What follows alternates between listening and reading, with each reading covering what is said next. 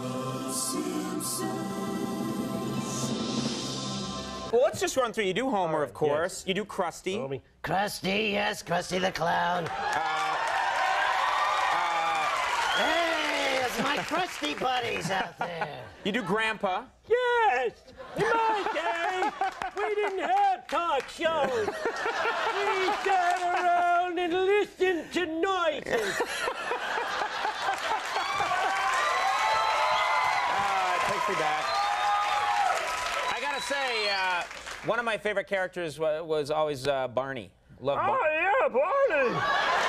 Hey, what is this non-alcoholic liquid?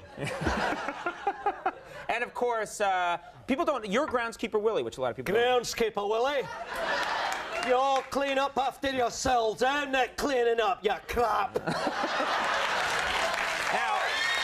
a lot of people. Homer's emotions change so quickly, and it was hard to do it all over the place, and so it sort of found a place in the throat down here. So go, oh my God, no, I lost my money. Ooh, donuts. Oh, I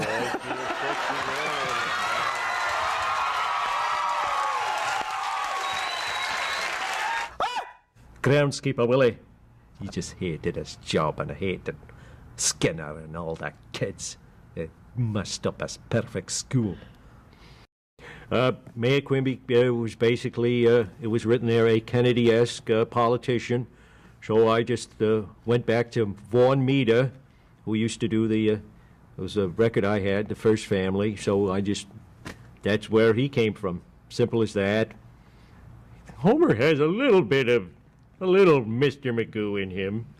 And there's a little Mr. Magoo, just a little bit. And then Wally used to talk like this and go, gee, Uncle, what are we going to do today?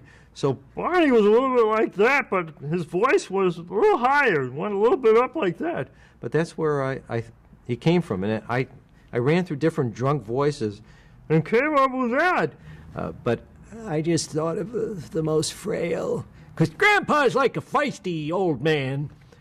But Hans Moleman's kind of a frail old man because he can't see very well. And there was a guy named Gil who was a very desperate, sweaty guy, so I just based him on the Shelley the Machine character that Jack Lemmon played. Yeah, Marge, you got any leads? I need leads. The wolf is at old Gil's door. Where he's trying to be happy, but he's desperate behind.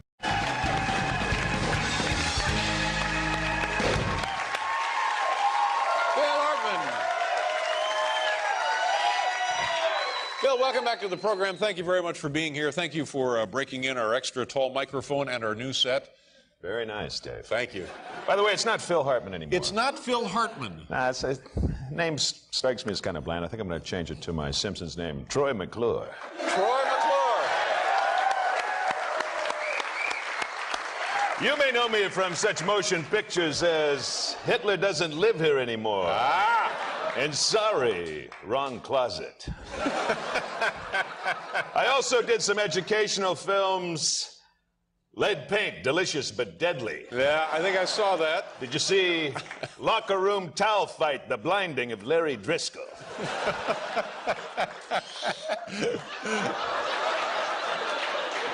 Call that thing off, man. Yeah. I'm sorry, Mr. Burns, but my paper's not for sale. Oh, well, maybe a little gift will change your mind. Send in Sugar Belle. Which is a beautiful white pony. Oh, she's very pretty. But the answer is still no. Honeysuckle, Dewdrop. Two even more beautiful ponies enter the room. Lisa's mouth drops open as the ponies do a sweet little pony dance for her. Close up on Sugar Belle, she looks at Lisa and bats her eyes.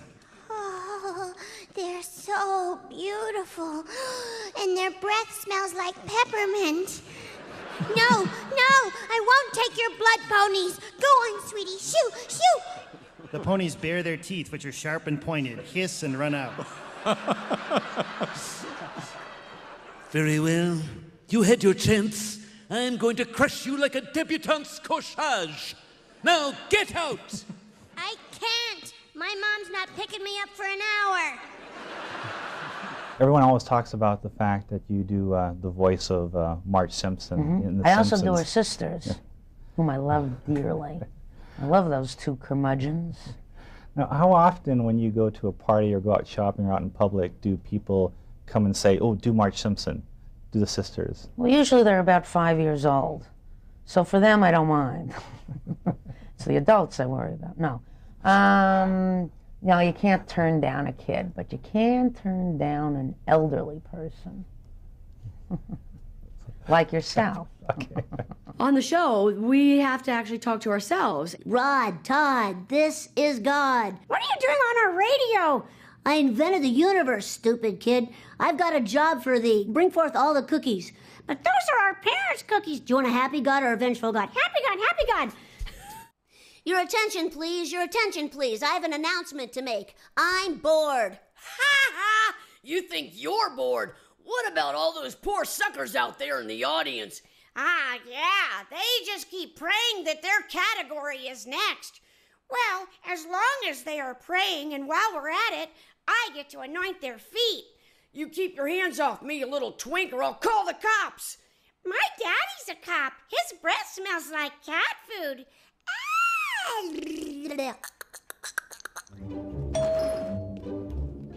Excuse me. Hello. Welcome to the Quickie Mart. Sir, we can pay you back for the donuts when we find our car. Do you think I am moved by your sob story? I come from a country where the words for sewage and beverage are the same. A lot of Simpsons fans out there. They probably all have competing favorite Sideshow Bob lines. Do you have a favorite? My favorite Sideshow Bob line is, well, Lisa, you don't spend 10 years as an homicidal maniac without learning a thing or two about dynamite. Mo is sort of a weird version of young Al Pacino made gravelly.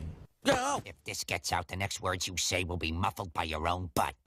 Police Chief Wiggum is an imitation of Edward G. Robinson, who's an old gangster actor from the 1940s.